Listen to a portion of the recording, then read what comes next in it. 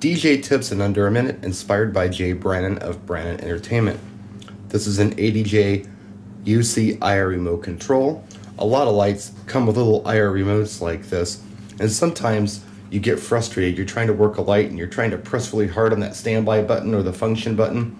You're getting mad and you push harder and harder because they just don't do anything. Sometimes that means that you need to replace the battery. In this case, the battery on this remote is a 2025. I bought a 2-pack. It was like, I don't know, $5 or $6, and the battery's pretty easy to replace. If you look at the back of most remotes, there's a little tray that pops out. See this little tab here? You push the tab in and you pull the tray out and you expose the battery. Swap it out and you're good to go.